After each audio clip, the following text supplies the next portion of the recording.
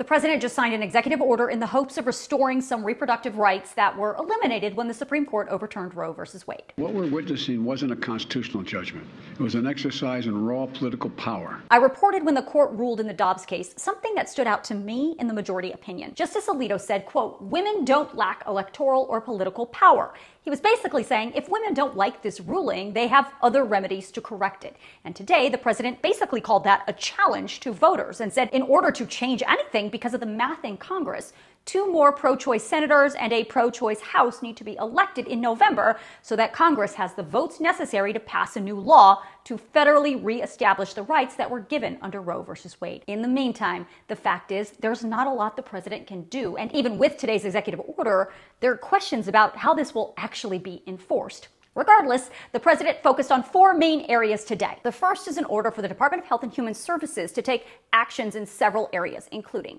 to protect and expand access to abortion care by expanding access to FDA-approved abortion pills and making sure women have full rights to an abortion if found to be medically necessary in an emergency situation by issuing guidance to all American physicians that explains their responsibilities under the Emergency Medical Treatment and Labor Act, and expanding access through the Affordable Care Act, through Medicare and Medicaid, to the full range of reproductive health services, including emergency contraception and IUDs. The second action is an order to the Attorney General to gather a bunch of attorneys to provide free legal representation for patients, providers, and third parties who are seeking an abortion or providing abortions. The order specifically addresses legally representing women who are trying to travel out of state to get an abortion if it's illegal in their state. The third action is about privacy and does several things, including orders the Federal Trade Commission to take steps to protect consumer privacy and directs Health and Human Services under HIPAA to remind healthcare professionals that with limited exceptions, they are not required to share patient personal medical information with anyone,